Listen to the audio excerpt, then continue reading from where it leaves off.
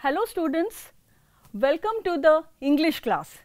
Today we are going to do another poem from your Invitation to English, the poetry section, the second poem, that is The Ballad of Father Gilligan. This is written by W.B. Yeats. His full name was William Butler Yeats. Coming to the poet, William Butler Yeats was born in 1865 and died in 1939. W.B. Yeats was an Irish poet and one of the foremost figures of 20th century literature. He was born in Ireland and educated in London. He was awarded the Nobel Prize in Literature in 1923. Now coming to the title of the poem. The title says a Ballad of Father Gilligan. Now what is a ballad? In short, if we say ballad is a story in verse. Now what is a story in verse? Now see, usually we read story in prose form. Whenever we read a story from a storybook, do you find it is written in a form of poetry? No. We see it is written in a form of prose. But here we have a story that is written by the poet in the form of a verse, that is poem. Now what are the other features, other prominent features of a ballad? The other prominent features of a ballad is, number one, it is a narrative, that is, it tells a story. Number two, it pertains to the oral folk tradition, that is, it has its origin in folk literature. Number three, it is musical. When we read the poem, we will find out some lines, they rhyme and it appears musical to the ears. Next, that is, it has a dramatic quality or dramatic element. Now what is that dramatic element? It's full of dialogues. Like, you know, drama, how do you know it is a drama? When there are characters who talk to each other, interact with each other in the form of dialogues. And there is action also. While teaching the poem, I will be pointing out some of the features. Now, we will recite the poem just to see what exactly the poem means. The Ballad of Father Gilligan by W.B. Yeats. The old priest Peter Gilligan was very night and day, for half his flock were in their beds or under greensods lay. Once, while he nodded on a chair at the moth hour of eve, another poor man sent for him and he began to grieve. I have no rest, nor joy, nor peace, for people die and die.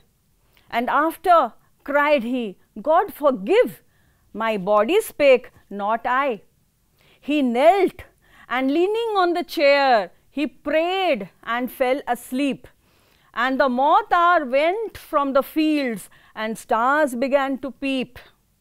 Then they slowly into millions grew and leaves shook in the wind, and God covered the world with shade and whispered to mankind. Upon the time of sparrow chirp, when the moths come once more, the old priest Peter Gilligan stood upright on the floor. Mavron, Mavron, the man has died.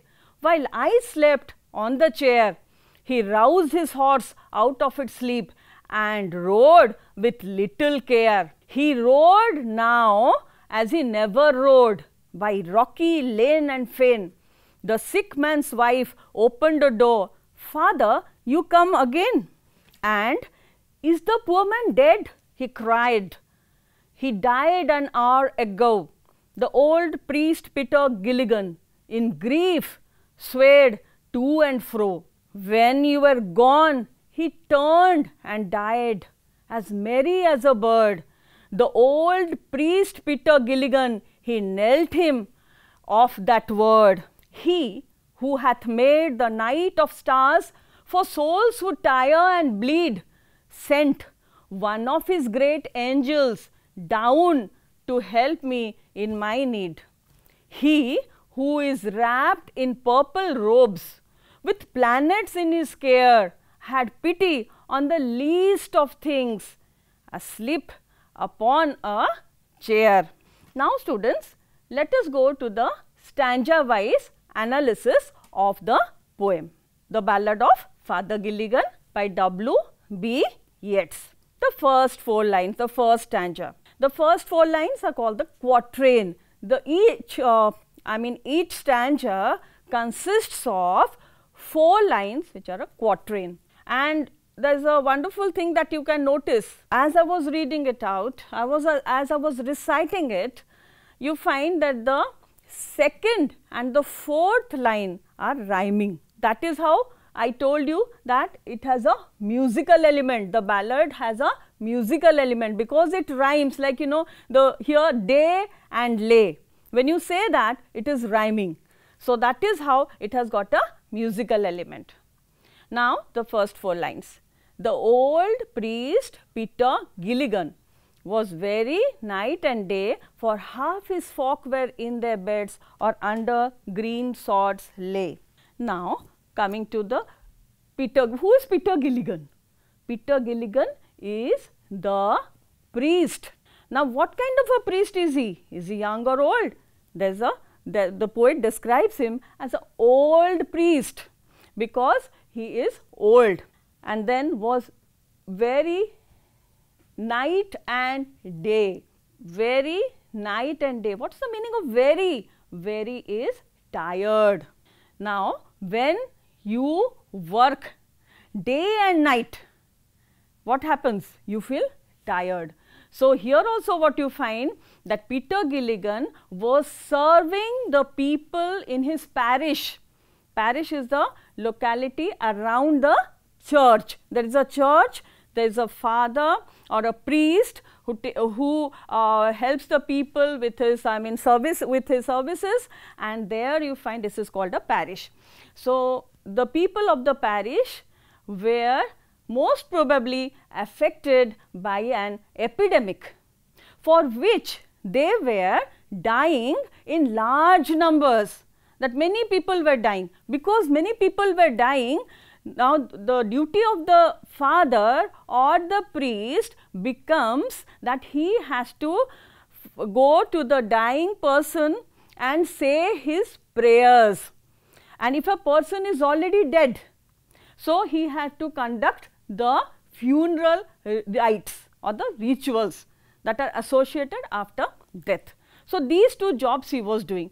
And when so many people were dying, so obviously what you find, that the priest was thoroughly exhausted, thoroughly tired. So old priest Peter Gilligan was very night and day. So night and day means day in, day out, or night as well as day, or day and night. He was very much tired. Why was he tired? Because he was serving the people. For half his flock were in their beds. Now flock, imagine, when do you use this word flock? When you say a flock of sheep, that time what comes to your mind is a shepherd who manages the flock, who takes care of the flock, guides them. Like that you find the Father Gilligan, or the priest, was guiding the people of his parish. The people of his parish were called the parishioners. For half his flock were in their beds. Now in their beds, now bed is not here a comforting place where you can take rest. Normally when we get tired, what we do? We sleep on our beds and you take rest. But here beds means the sick people who are now confined to their beds. So I have shown you in a picture that is a green sod. Now or under green sod, there are 2 things. Either these people are very sick, they are in their beds. Other thing is, or under green sods lie. Green sod, that is, they lie in their graves. They are buried under the ground. Now when they are buried under the ground, see the picture, you have the tombstones and the grass has grown. That is why it is called green sods. Now green sod also means graves covered by green grass. So that is how you find 2 things had happened. for which Father Gilligan was extremely tired, extremely busy, and for that he was tired. He was doing his service for the people of that parish or the locality where around the church. Parish, as I told you, is the locality around the church. So, he was performing his duty, and you find he was feeling extremely tired under green sods lay. Moving on to the second stanza. Once, while he nodded on a chair at the moth hour of eve, another poor man sent for him, and he began to grieve. The poet has already mentioned about the condition of the priest. That is, Father Gilligan was very tired. So, because he was tired, he was sitting on his chair. Look at the, the picture that I have shown you, sitting on his chair. And what was he doing? He was not merely sitting on the chair. He was nodding on his chair. He was feeling asleep. Have you ever noticed a person nodding, dozing? Okay. So, he was dozing on his chair, and that is how he was asleep on the chair at the moth hour of eve. What is, see the picture of a moth. So, normally the moths appear when it is evening time, it is dark, the moths appear. So, at the moth hour of eve, eve is the another word for evening. Another poor man sent for him, and he began to grieve. So, what you find? Another poor man sent for him. There was another call for him. What was that call for? As you know, he was doing his service, he was giving service to the people. So, there was a man poor man who had called for him. He was a sick man, and he wanted help from Father Gilligan. So, who began to grieve? Because the poor man called him, you find Father Gilligan started grieving. Why was he grieving? Why was he feeling upset? Why was he very sorrowful? He was sorrowful because what you find that, you know, he is saying, I am so tired, I am unable to go, I am unable to do anything now, I am really very tired. So, he started grieving. So, he wanted to express his sorrow. Why did he want to express his sorrow? He wanted to express his sorrow because he is finding that it is very difficult for him to manage the thing. And as I told you beforehand that he was a priest, and he was the only priest over there, and around him the locality where you find the parishioners were there. He had to serve the people, and probably there was an epidemic for which many people were dying, or people were dying in large numbers. So, that is how what you find, he had to take care of them either by saying prayers for the person who was sick and was about to die, or he was actually giving services to the dead person by just like the funeral services are given. So, now we find that he was, because of that thing, he began to grieve. He was feeling very sad, he was feeling very upset because he is thinking that, you know, I am so tired, he is an old man, he is tired, he is unable to do his work, and that is how he started feeling very upset. And it was what time of the, it is the evening time, and as you find, he is there on his chair and on a chair, and he was not, see, he is not sitting upright. Normally when we study, what we do, we are sitting upright and do something with the table and a chair and all that. But what was Father Gilligan doing? He was nodding on a chair, he was asleep on a chair because his body was not permitting, he was feeling very tired. So, what was he doing? He was nodding on the chair, and what was the time? It was evening time. He was already overworked. He was working very hard. So, he was feeling, he wanted to take rest, for which you find he felt asleep on a chair.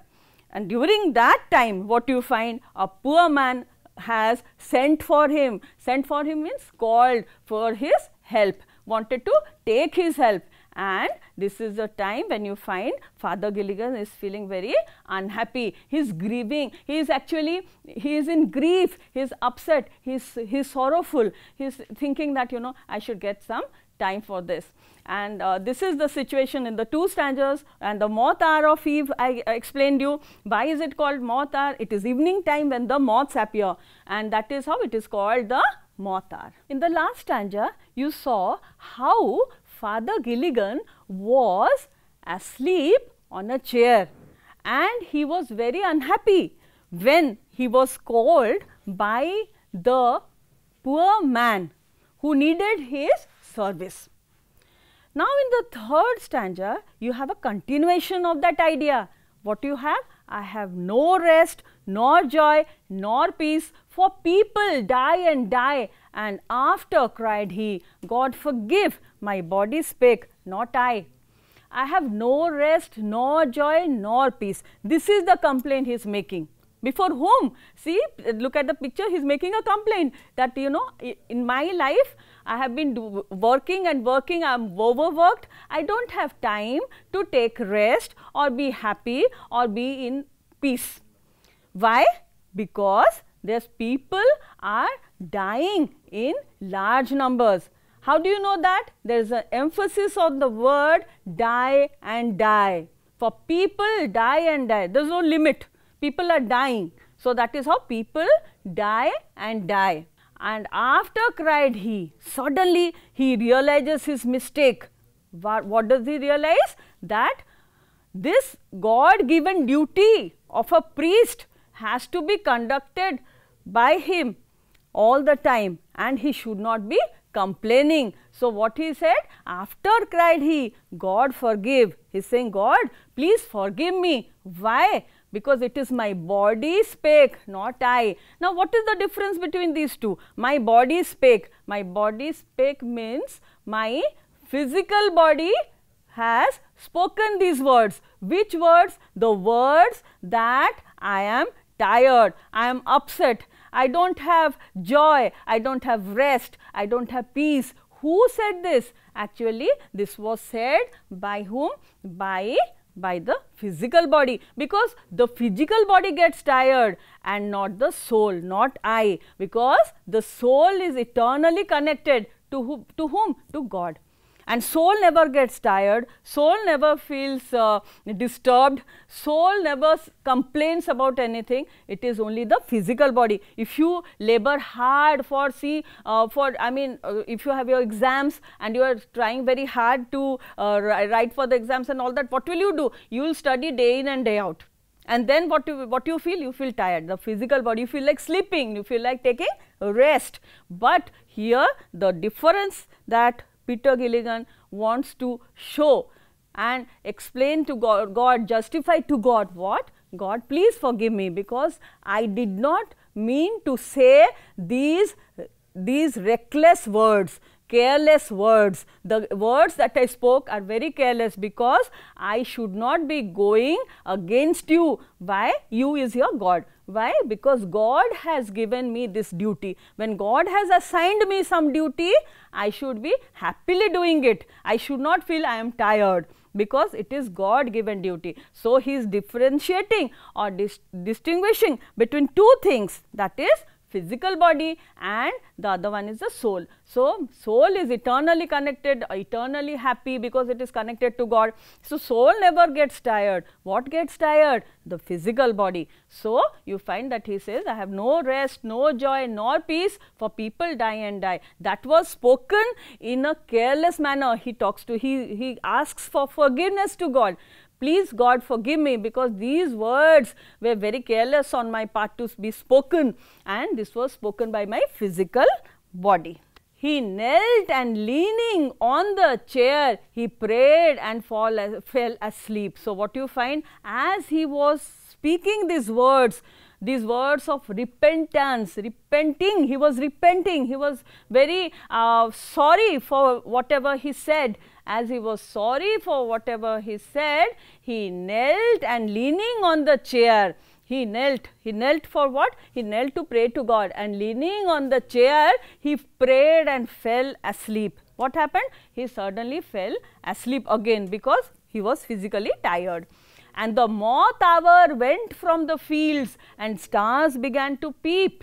So, you have what is happening now, it was evening time, you remember how the evening time the moths had appeared and the moth hour went from the fields. So, gradually the moth hour is going away, that is evening is leading way to the night time. How do you know it is night time? Because the stars have begun peeping and the stars are now coming, just like we peeped in the night sky, the stars are peeping, and because of the twinkling aspect of the stars and it's night fully black, you find as if someone is peeping, just like people peep. Suppose you are suppose your teacher is taking a class, or who is the teacher taking a class, you come and peep inside, that is have a look quickly, secretly. So, that is how it looks to the poet as if stars are peeping from the sky. Moving on to the third stanza. They slowly into millions grew and leaves shook in the wind, and God covered the world with shade and whispered to mankind. Now, they slowly, so one star appears, then you find 2, 3, 4 stars, and then you find millions of stars in the sky, in the night sky, and that the whole night sky is covered with stars. And then the leaves started shaking in the wind. There was a wind blowing and the leaves were shaking in the wind. God covered the world with shade. Now, why this night time is given? So that God's creation, you find men, they can go to sleep. So, that is how there was a shade and whispered to mankind. So, God covered the world with shade so that it is comforting for the mankind to sleep. When it is very hot sun or something, what you find? You draw the curtains. When you draw the curtains, you can sleep peacefully. Like that, what you find? God covered the world with shade. The whole world, you find His creation, they can sleep peacefully. And whisper to mankind. See, nobody is saying in a loud voice. If you say in a loud voice, what happens? You will be awoken. If you are going to sleep, someone calls you by your name, what will happen? You will be awoken. But here, God speaks very gently, speak very softly. Whisper is speak softly and quietly to somebody. So, God is speaking very softly, just like someone comes and says, good night dear, have sweet dreams, as if God is coming and telling you that. Just like a mother takes care of her children and after everybody has slept, she comes and sweetly whispers in your ears. Like that, God is coming and whispering to mankind. And now we can go for a recap and find out what are the things that we did. So, the first stanza, you find the Father Gilligan, who is a priest, and he is a priest of a church, and he is taking care of his parishioners. How he is taking care? Now, you find epidemic, most probably an epidemic has broken out, and that is how many people are dying. People are dying every day, and that is how you find here that he has to say his prayers to the dying man, or he has to go and do the funeral rites. So, that is how you find that he is actually taking care of his parishioners. And then you find that he was very tired when another man, poor man, called for him. He is complaining, he is saying, God, I don't have peace, I don't have leisure time, I don't have joy, I am unhappy, and all that. When he complained, suddenly he realized he shouldn't have done so. This is very careless on his part, because this is God's duty assigned to him. Then he makes a difference between the body and the soul. He says, my physical body was tired, I am not tired, it's my soul.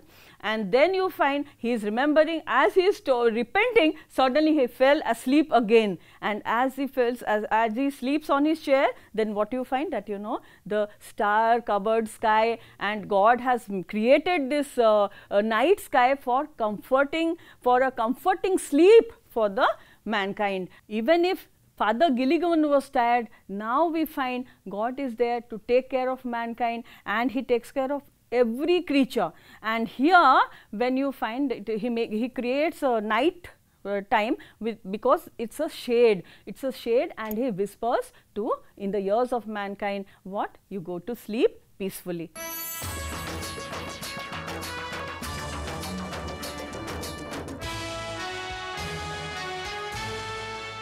Now, we had seen how it was evening time and Father had fallen asleep on his chair, and it was the time when the moths had appeared.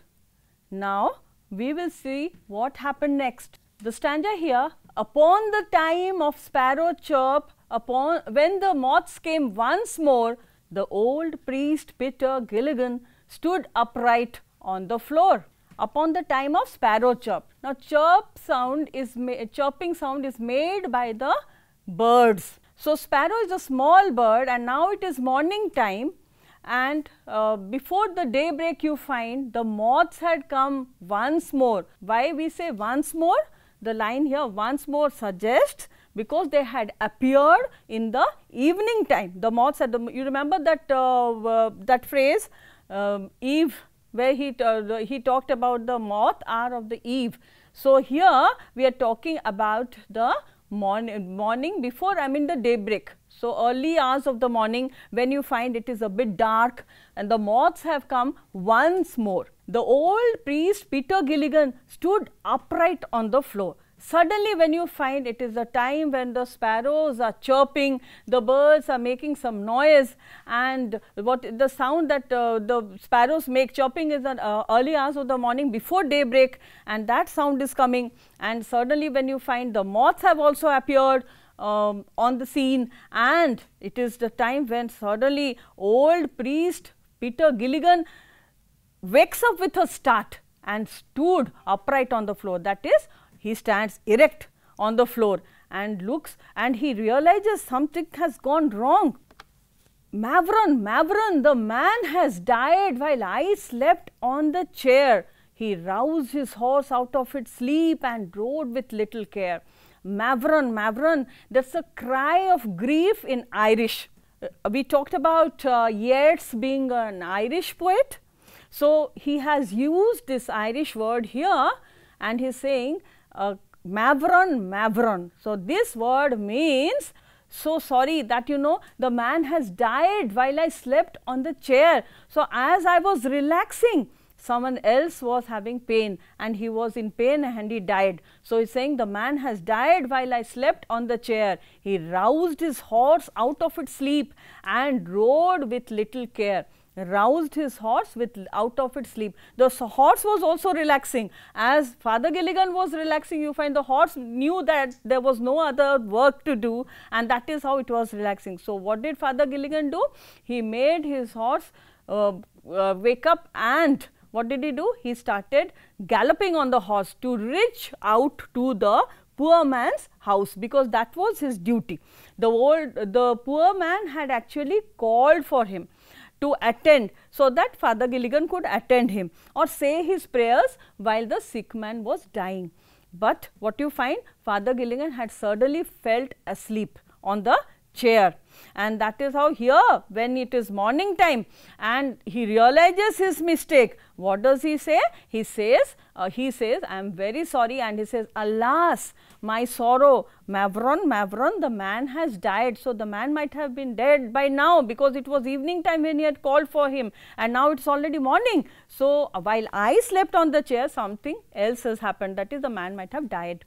He roused his horse out of its sleep. So, the horse is now fully active, and Father Gilligan is riding the horse with a galloping speed. How do you know that? Rode with little care. He does not take care of, or he does not care for his comfort. He is not looking for his comfort zone. He is now worried about how he is going to reach the poor man's house and how can he attend him. He rode now as he never rode by rocky lane and fane. The sick man's wife opened the door. Father, you come again. So, he rode now as he never rode. So, what you find, that he is riding very, very fast. That is how he never rode like this, because he is in a hurry to reach the poor man's house by rocky lane and fane. Rocky, because the path that he is taking to the poor man's house is not a very smooth path, it is a rocky path, and fane is wet and marshland. So, what you find is a marshland, marshy land everywhere, and he has to go, these are all the different kind of hurdles that have come on his way, but he is not caring for these hurdles. What is he doing? He is moving very fast on the horse. We say galloping on the horse. The sick man's wife opened the door. Father, you come again.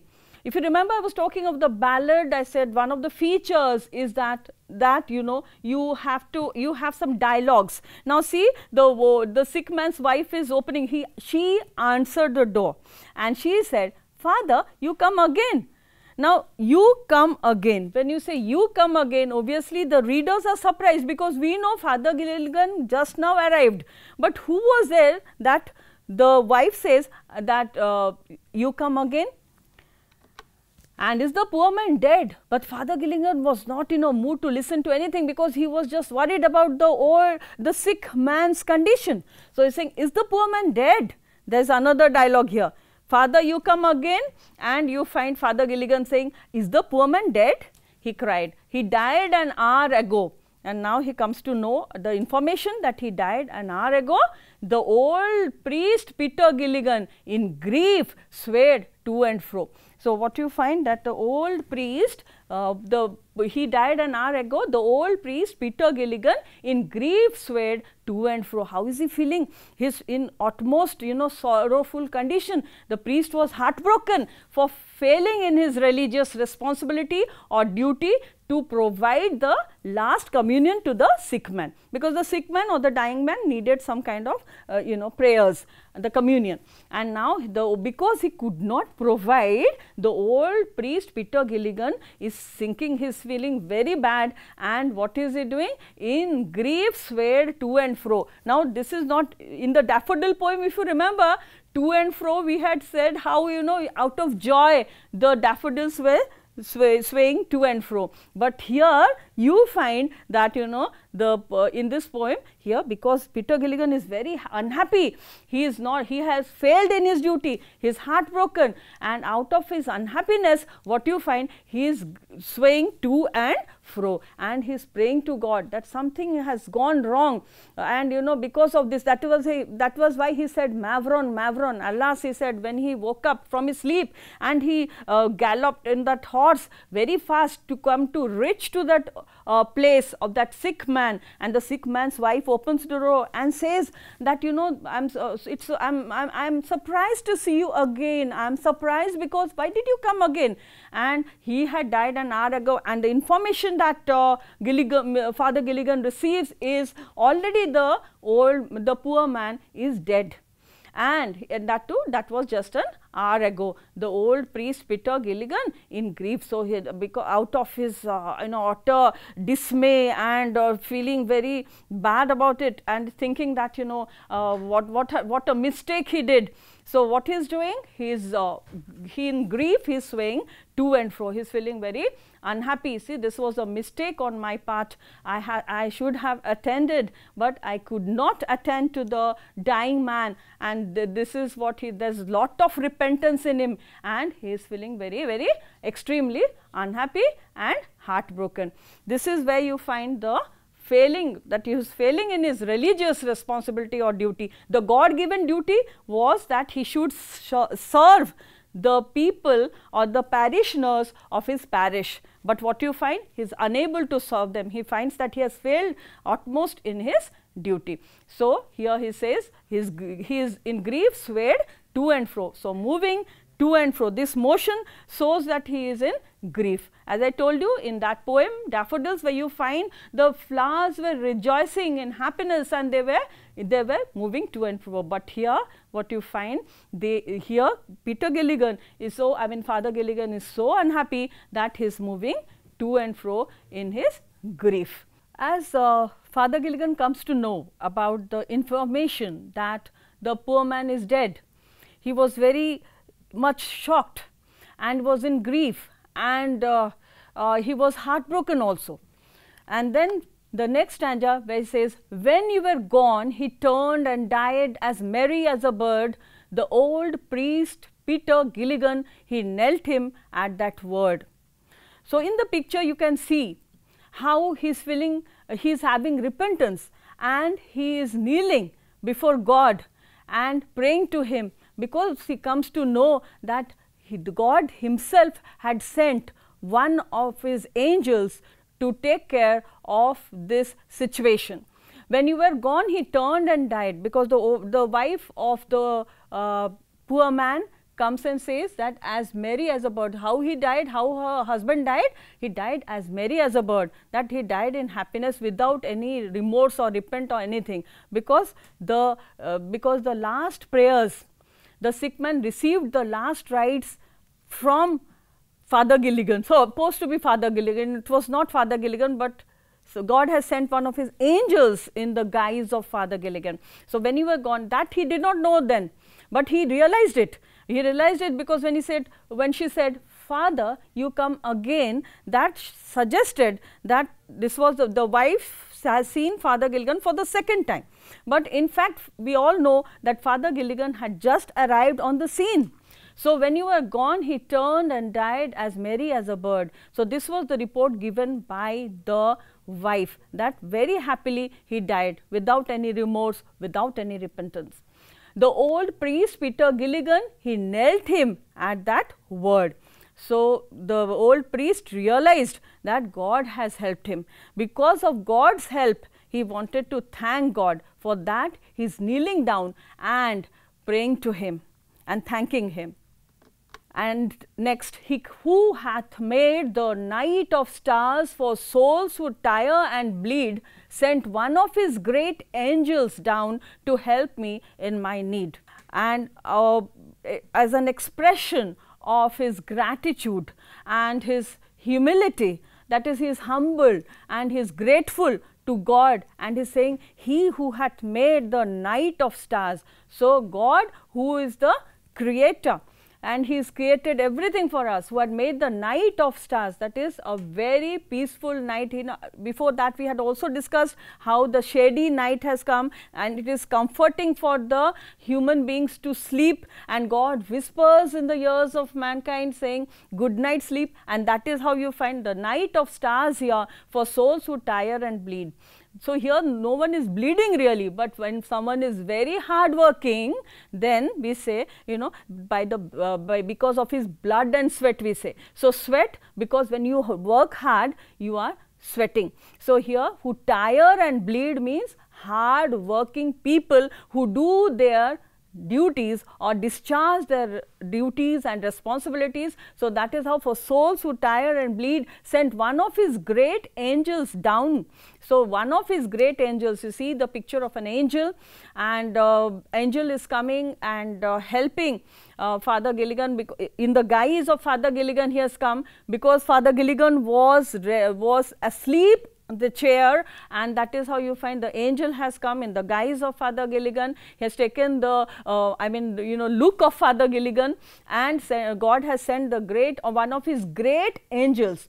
So, angels so you find that angel has come down to help him in his need. Need means he was supposed to discharge his duty to the sick man, and God has lent or extended a helping hand to Father Gilligan by sending one of his angels to the earth to offer the last communion to the dying man. By doing this act, what you find that God has helped Father Gilligan. So, although he was resting, he could not come physically, but God could see that, God could realize that, and because he was a soul who was very hard working. So, that is why he has sent, God has sent one of his angels.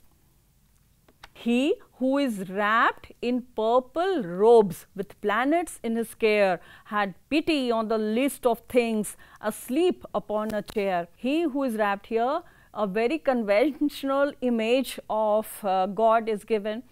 The poet imagines what? He who is wrapped in purple robes. So, God is wrapped in purple robes. Here we have a picture where you find the robes are long flowing garment used for official or ceremonial occasions by a priest or church. These robes, flowing garments, and it is purple in color. So, God, who has created so many great things, big things, and also the creation includes the planets also. So, with planets in his care. So, wherever we have this capital H, his we are referring to, it refers to God. So, planets, because of the planets don't come and dash against each other. Why? Because God is taken care to see that they revolve in their own orbits and had pity on the least of things. So, who does so many great things? I mean, God does so many great things, but God is benevolent enough to take care also of a very insignificant creature like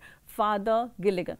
So, Father Gilligan is filled with humility, he is humbled, and he is saying that, you know, I am in comparison to the vast creation of God, I am nothing, I am just an insignificant creature, I am just a small creature in comparison to the vast creation of God. So, still then God had pity on me, and God took pity on me. I am the least of things, I am very small, in comparison, I am very insignificant in comparison, but God, what he did, I was just asleep on the chair. God is omniscient, God knows everything, God takes care of everything, and he has he has taken the care to help me as I was asleep upon a chair. That word, if you remember, he nodded in his chair. I mean, he was just sleeping on his asleep, or fallen asleep temporarily because he was of his tiredness, because he was physically and mentally tired. So, you find he was totally drained out, he was very tired. So, he slept in his chair, and God has taken care of it. God could understand that the intention of Father Gilligan was not to shirk from his duty or not to do his duty, rather what you find, the intention was good enough, but because he comes and he repents after that, that I have not done the God given duty that was assigned to me. So, because of his repentance, God took care of it and had sent one of his angels, and that is how he feels that God has taken pity on me, and he feels that he actually glorifies God.